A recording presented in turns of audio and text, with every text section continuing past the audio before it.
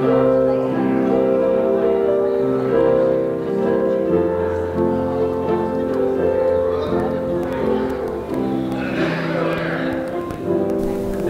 we courageous enough to ask God to show us our sin? Are we courageous enough to ask? Are we faithful enough to know that when God shows us our sin, He does not condemn us, but He calls us to confession and repentance and holy living? Thank you. Our Sunday school, we have a new adult Sunday school class kind of beginning, and it's kind of taking the place of the other one because our teacher has been out unavoidably. So what we're doing is it's called the 7-Minute Seminary Video Series, put out by an organization called Seedbed, which is very biblically Wesleyan-oriented faith statements. And we've talked about holiness, we've talked about the faith of the church, we've talked about this morning about a great spiritual awakening. And so every Sunday there's that, and then there's a discussion guide to go along with it. So that meets at 9:15 on Sunday mornings. You're more than welcome, and hope you'll come and join us. I cannot stress upon you and enough the need for education among conservative Christians is critical. We are at a point where we must be knowledgeable about the things of God, about God Himself, about the kingdom of God, about the character, nature, and mission of the church. We're at a point where we must learn those things. One of the things I've said for years is that we've allowed the church, the world to set our agenda as a church, and we've not bothered to learn what it means for us, for me, to be a part of the kingdom of God. So in the fairly near future, I'm going to be doing a series on the kingdom of God, what it means to be a citizen of that kingdom. But I hope you will take advantage of the Sunday school hour and any other opportunities we have for growing in our faith. It's just incredibly important for that. Well, would you get your hymnal, please? And turn to hymn number 2031. It's in your little black hymnal. And we will sing it through twice. And I think you probably know this fairly well. Let's stand as we sing.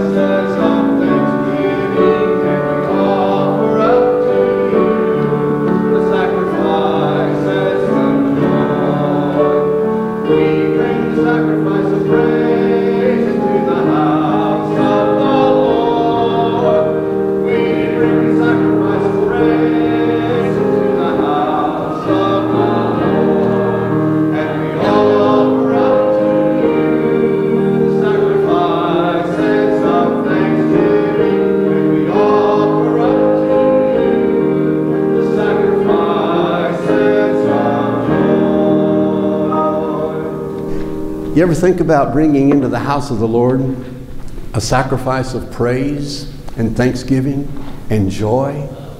That is a marvelous way to begin our worship. Let us share together the words of the Apostles' Creed. I believe in God the Father Almighty, maker of heaven and earth, and in Jesus Christ, His only Son, our Lord, who was conceived by the Holy Spirit, born of the Virgin Mary, suffered under Pontius Pilate, was crucified, dead, and buried. The third day He rose from the dead.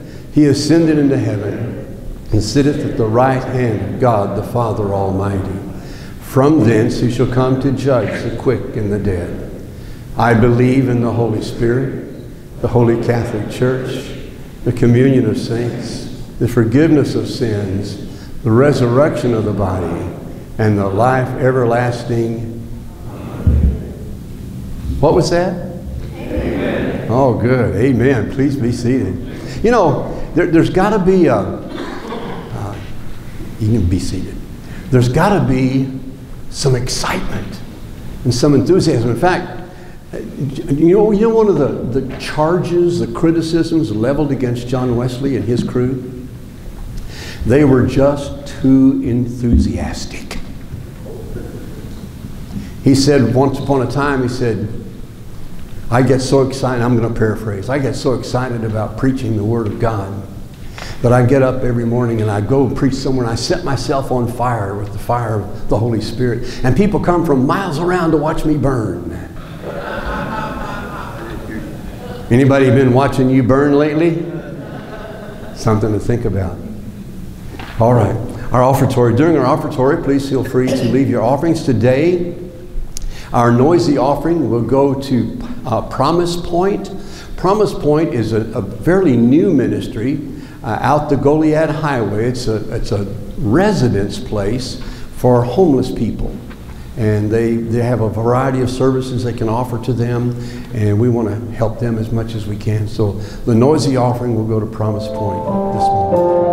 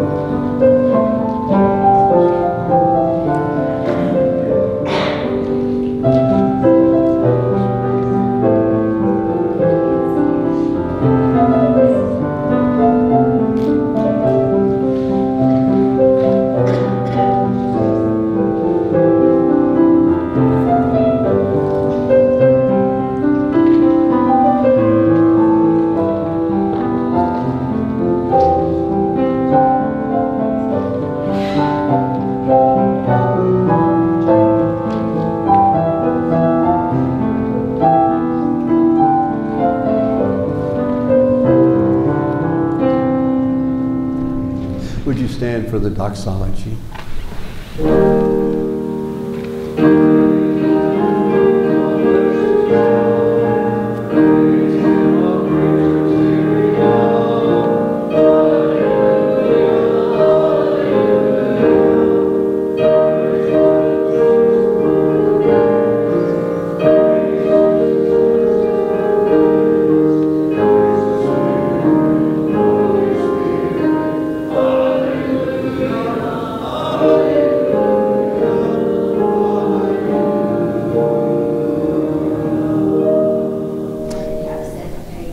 Please be seated. What?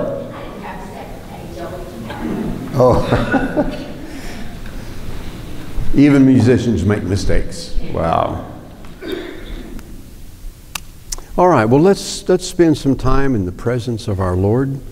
Let's be quiet and listen for what He might speak into our hearts and minds today, and join each other in prayer.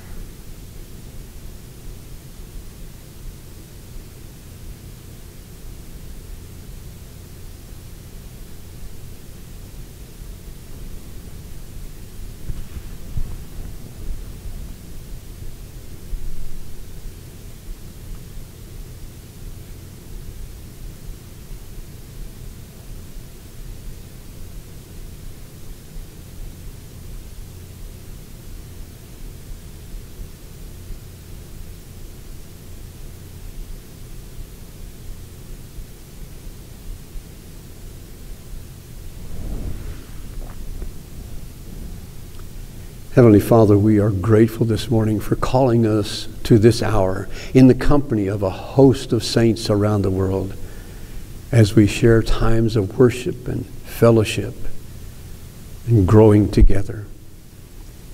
We're grateful, Father, for the times you've touched our lives and delivered us from circumstances, from our own sin, from the hand of the enemy.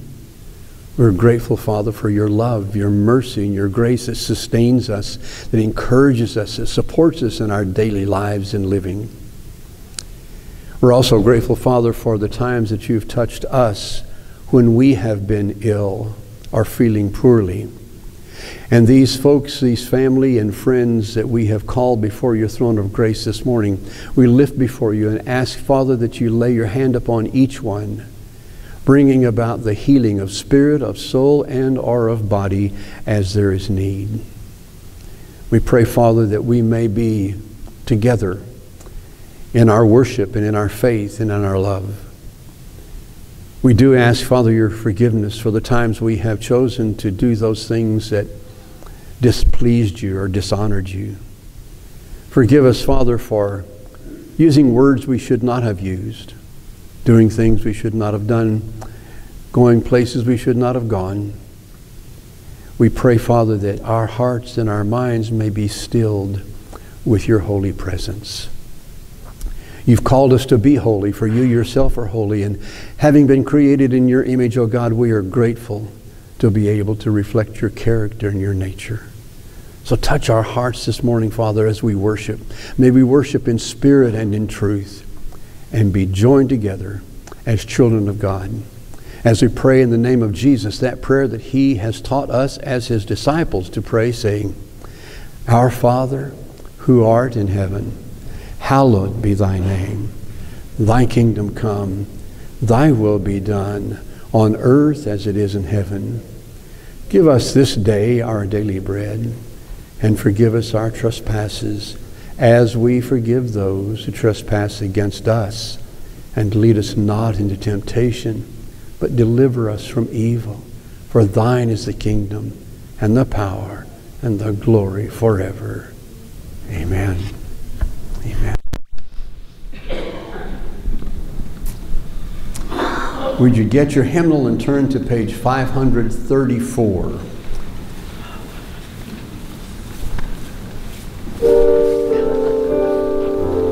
Let's stand as we sing.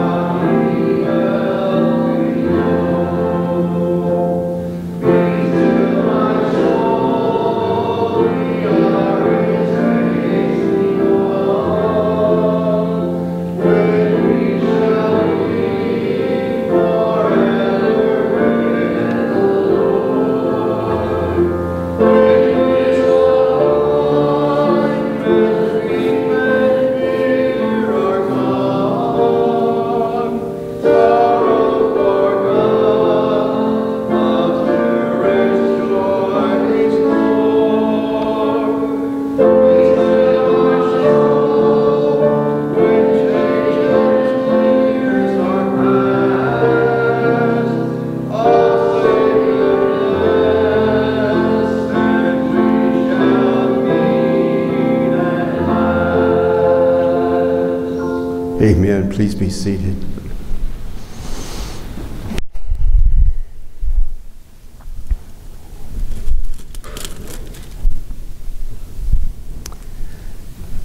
The second crucifixion. Kind of sounds like something Joel Rosenberg would write. Joel Rosenberg is a man who's had much experience in spiritual things, and he's written several great novels. They have wonderful titles. And this sounds like something that he might write. The second crucifixion. How many of you have ever given thought to a second crucifixion? Really? Honestly? How many of us have given thought to the first crucifixion? The first one that really makes any difference. Well, there is a second crucifixion. And that's what I'd like to visit with you about for a few minutes this morning, and hopefully challenge you to think about what the second crucifixion would mean for you as an individual. See, when it boils down, when it's all said and done, and we have kind of finished the day, it's based on what you and I do in regard to our relationship with God through Jesus Christ. And so as we consider the first crucifixion, where Jesus suffered and died to set the world free from the law of sin and death, when he bought our forgiveness, yours and mine, when he paid the price for you and for me on the cross of Calvary. That was chapter 1, so to speak. Chapter 2 is where you and I come in. And so I want to read to you from Galatians first off, chapter 2, verse 20 and 21. It says, Paul says, I have been crucified with Christ. And it is no longer I who live, but Christ who lives in me. And the life which I live now in the flesh, I live by faith in the Son of God, who loved me and gave himself up, delivered himself up for me. Paul becomes very personal in passages like this. He does not say what he did for all of us. He does that on occasion, of course. But he often becomes very personal. I believe part of that is he's confessing his own frailties, his own sin, and he's giving us the opportunity to do the same kind of thing, to make it very personal in our relationship with God. In the name of Jesus Christ, who delivered himself up for me. Someone once said, a long time ago, I heard this, and many, many years ago, said, if you had been the only person alive on the face of the earth when Jesus came to earth, he would have done the same thing. Because it's for you. It's for the one as well as the many. I have been crucified with Christ. It is no longer I who live, but Christ who lives in me. And the life that I live in the flesh, I live now by faith in the Son of God, who delivered himself up for me. Now let's go over to the 5th chapter of Galatians, verses 24 and 25. Now those who belong to Christ Jesus have crucified the flesh with its passions and desires. If we live by the Spirit, let us also walk by the Spirit. I think part of what that last verse says is, if we're going to say that we live by the Spirit, then let our walk match our talk, so to speak. But he says, now those who belong to Christ have crucified the flesh with its passions and desires. When we talk about the second crucifixion, that really means dying to ourselves, because what we're dealing with is all of those things that tempt us on a daily basis. Tempt us to sin, tempt us to turn against God, tempt us to turn away from God, tempt us.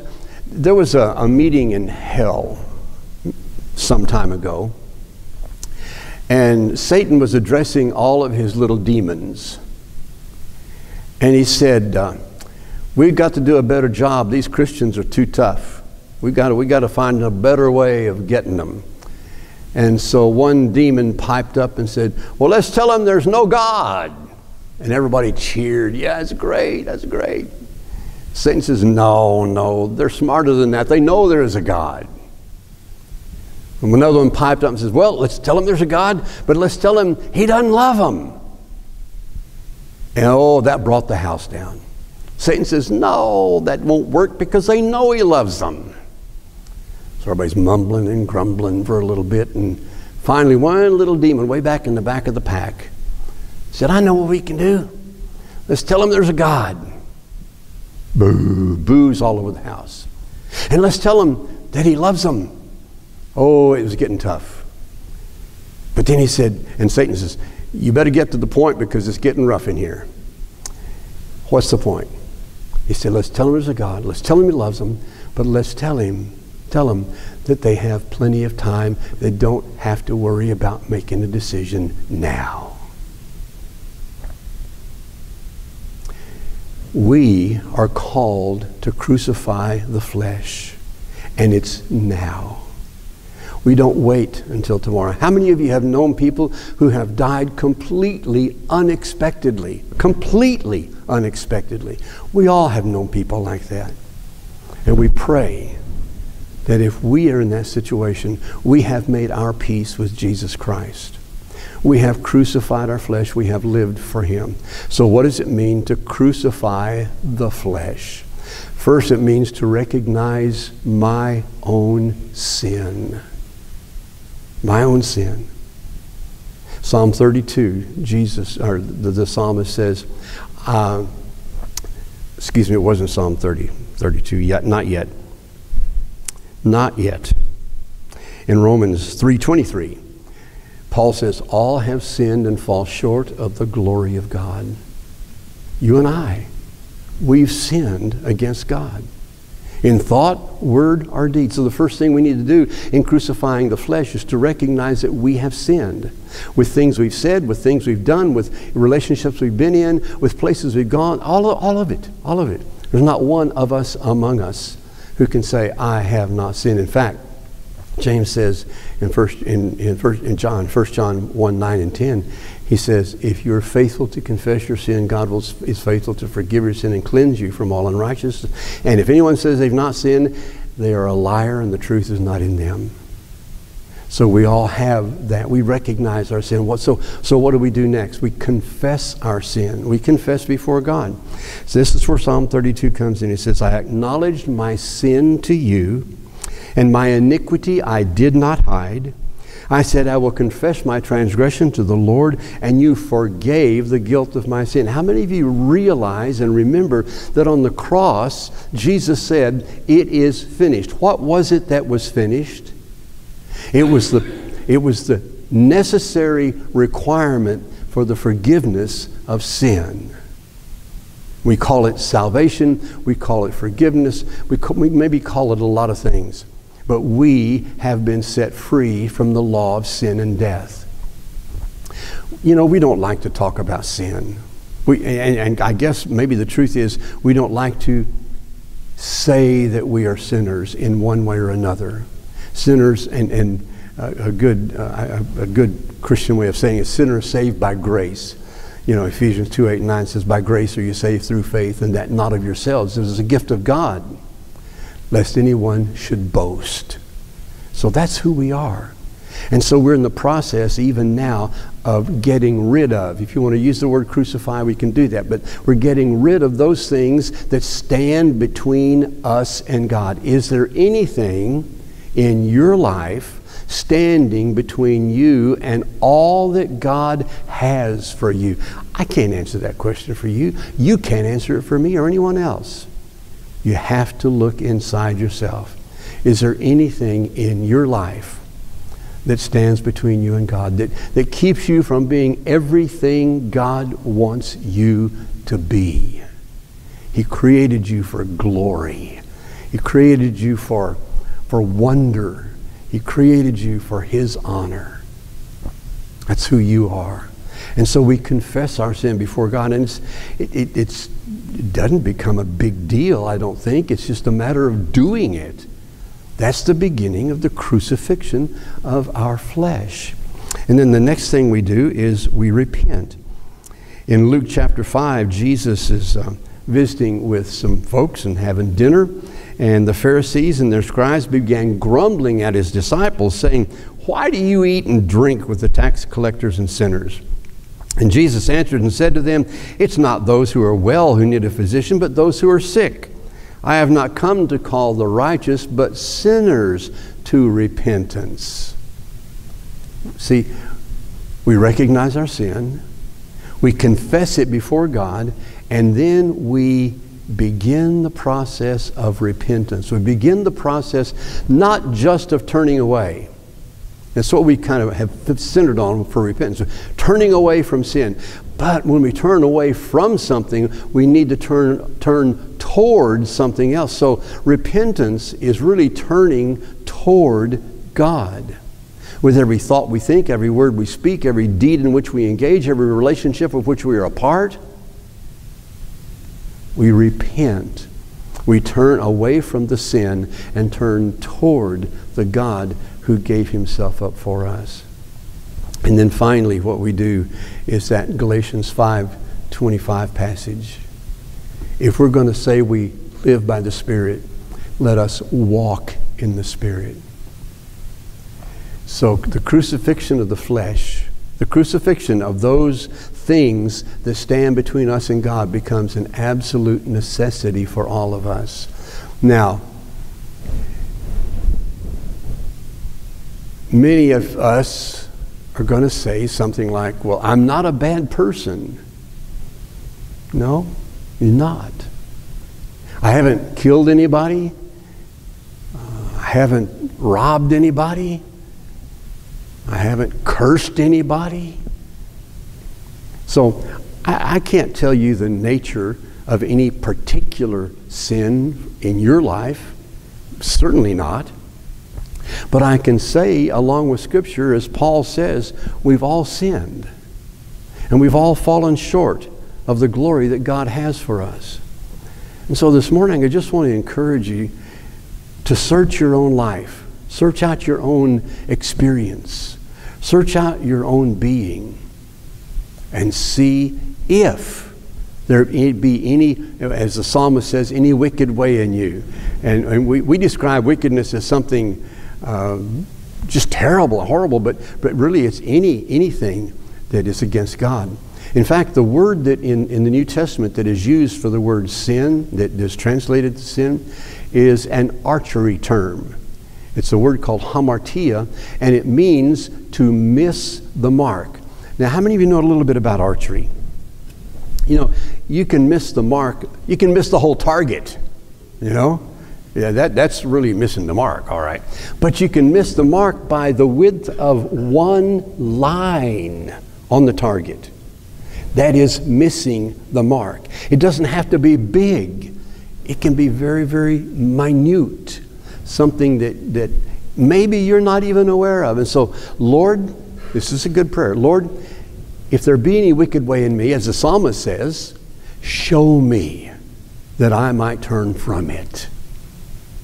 Are we courageous enough to ask God to show us our sin?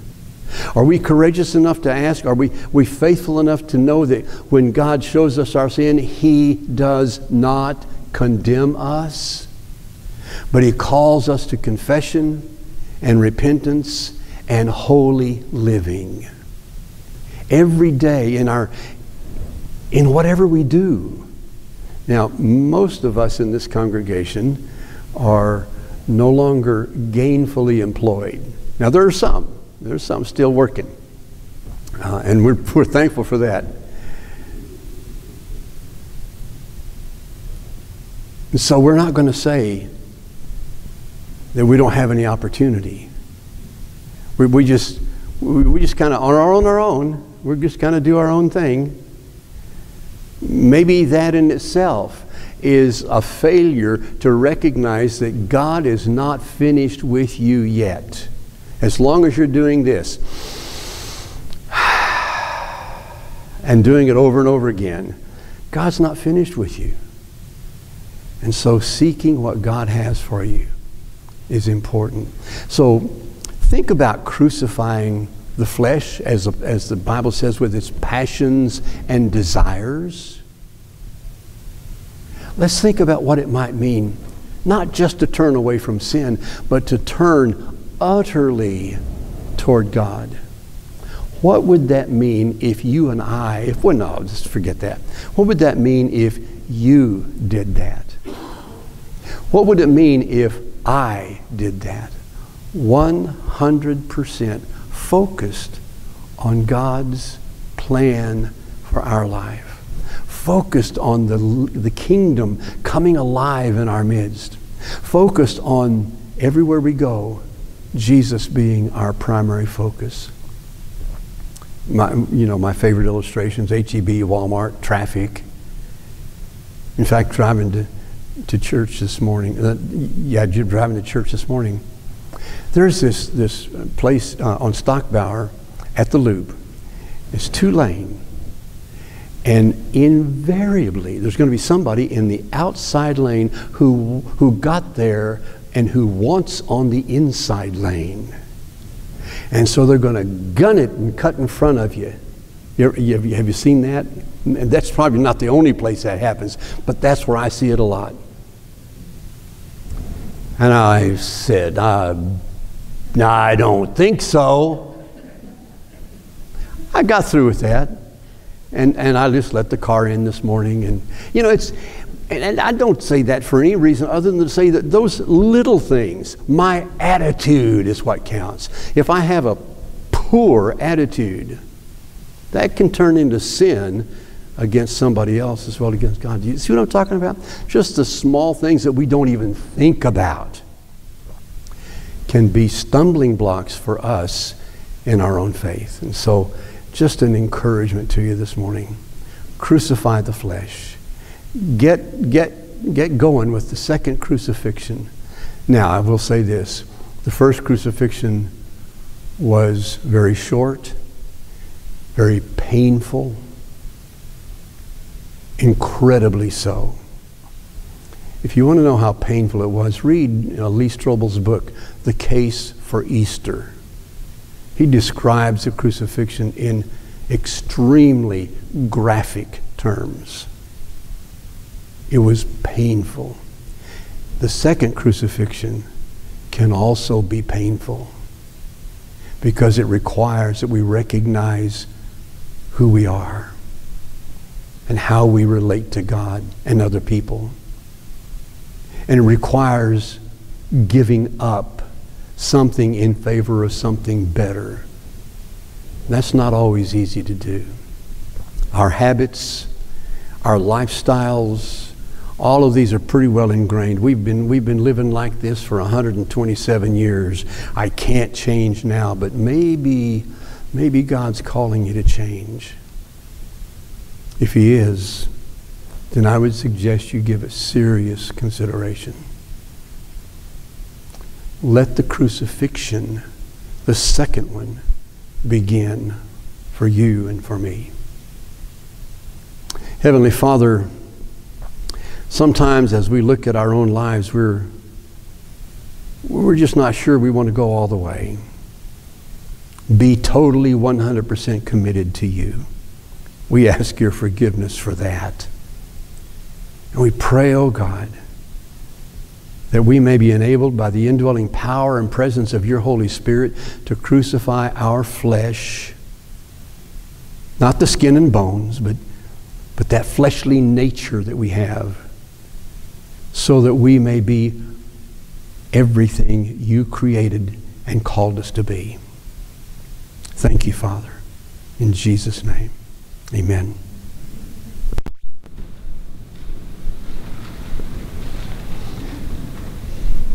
(452). My faith looks up to thee. You see, the only way we're going to be able to do something like I've suggested this morning is by faith in Jesus Christ, letting Christ live in me. Let that be your watchword. Lord Jesus, live in me today. That's what this song's about. Let's stand as we sing.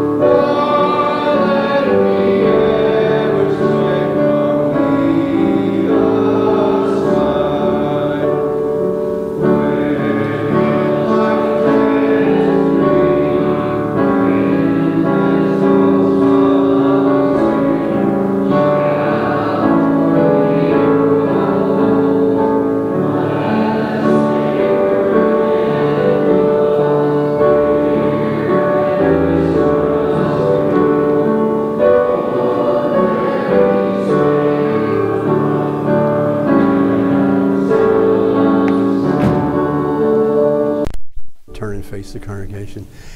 Now, folks, this couple you've known you've been married 60 years. And they were here when John Wesley began. But somehow, I'm not talking about John and Charles Wesley. I'm talking about this congregation. They're not that old. But somehow, their names did not get entered in the membership roll of the book. And so this morning, they're going to join John Wesley after 30 years of being here. And so we are glad to receive you. My goodness, we're just so... They've been part of our church family for all that time. And they were in another church I served as well. So it's good to welcome you. God bless you. Thank you so much. And so we're glad you're still part of us. Be voting members. Yeah, okay. She said we're glad we can be voting members. That's right. All right. Okay. All right, I will say this too. Rhett and Judy Williams have been deconverted to the back row over there. But Rhett and Judy, I'm going to ask you all to kind of get out in the foyer and let folks say goodbye to you. Rhett and Judy are going back to their second home in Mississippi, right?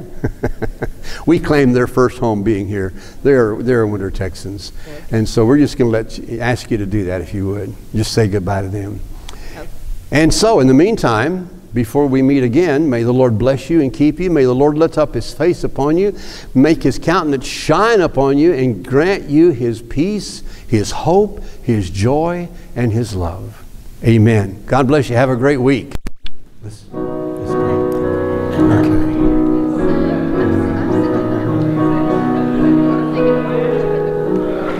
I was here first. Mine's up there.